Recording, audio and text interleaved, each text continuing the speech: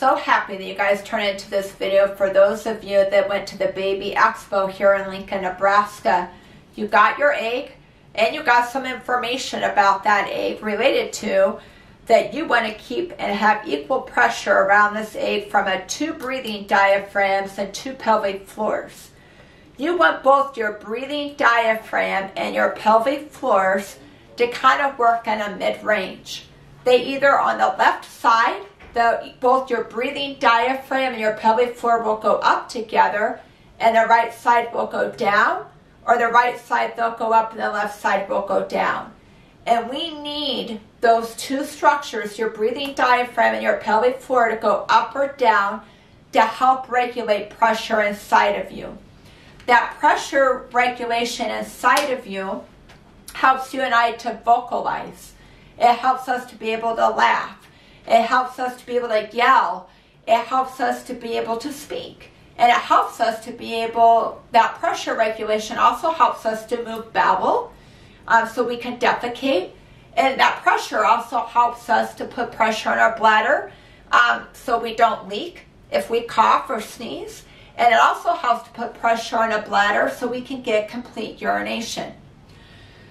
Well, the ability for your breathing diaphragm and your pelvic floor to go up or go down is controlled by bone or rib position and your pelvis position. So the analogy that I would give you is if you have a trampoline, and I want you guys to envision the trampoline, the metal structure of that trampoline. That metal part of the trampoline needs to be in the right position for the belly of the trampoline to go up and down.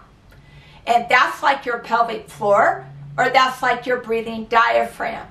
If you don't have the right structure around that belly of that trampoline, your belly is going to plummet to the ground. And when your pelvic floor goes down, your breathing diaphragm goes down, now you cannot regulate pressure inside of you. And so therefore that can lead to stress incontinence, where you leak when you cough or sneeze. It could lead to urgency, where you feel like you have to make frequent trips to the bathroom because of an inability to put pressure on your bladder to get all the urine out. It could lead to pelvic floor tension. It could lead to back pain or hip pain. And so we take an outside-in approach at our clinic, because if the pelvis, this is your pelvis, this would be, you guys, like the structure of your trampoline. And if this pelvis is in the right position, then your pelvic floor is not going to be in the right position. Guess what? You have 2 pelvic floors. You have one on the left side and you have one on the right side. And we do not spend time in life with both feet on the ground at the same time or both feet in the air at the same time. So you've got to learn how to regulate both your left and your right pelvic floor. When you go to walk or run or to do life playing with your kids, you have to shift your body weight from side to side. If you cannot regulate this pelvis position or regulate your pelvic floor, you're going to get a crack in your egg. You're not going to be able to regulate pressure inside of you. And it's the same thing with your rib position. Your ribs and your pelvis will either come forward together. They will usually come forward together. And if your rib position goes up, guess what? Your breathing diaphragm isn't going to be in the right position to help you to breathe.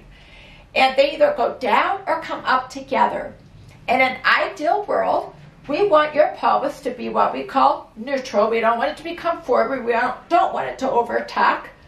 We want to get your pelvis in a neutral position with your ribs coming down when you're putting weight on that leg. That allows both your pelvic floor and your breathing diaphragm to go up. That will help to compress pressure on your left side to help hold your bladder up, to help you to defecate. It'll help to put your pelvis in a good position so you don't get low back pain if I can hold and maintain ribs down and pelvis back.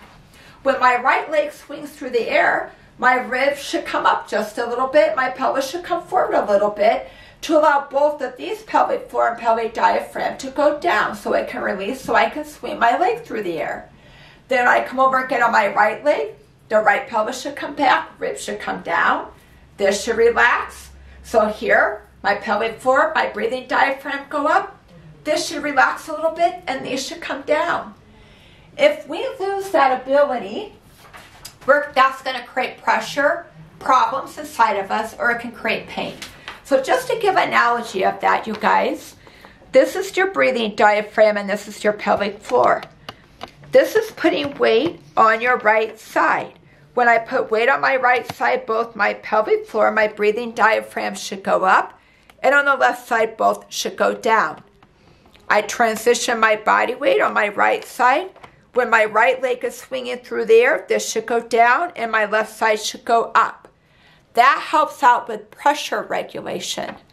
When you lose the ability to get that pump up and down, that will create problems inside of you, of pressure problems, of stress incontinence, urgency, painful intercourse, or if your structure, your trampoline is in the right position, that can create a side pain or low back pain. Because now if the structure of my trampoline is coming forward, I can compress my back. Or I can compress my SI joint. Or if my pelvis is coming forward, not the right position, that can affect my hip position. And that can create more external problems of hip, back, but it also can lead to internal problems of your pelvic floor. And so that's why in our clinic, we will take an outside-in approach.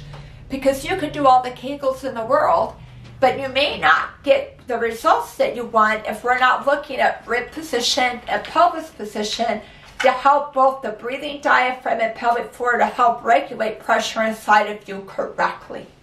So that's what we'll look at. So we will take an outside-in approach. If you need an inside approach, we will help you hook someone up to help you out with that. But before you do Femi cones or do Kegels or do some of that great work that might need to be done, let's make sure your pelvis and your ribs are in the right position to help you with low back pain or hip pain or to help out with pelvic floor dysfunction. I hope that explanation helps. Thanks for tuning in.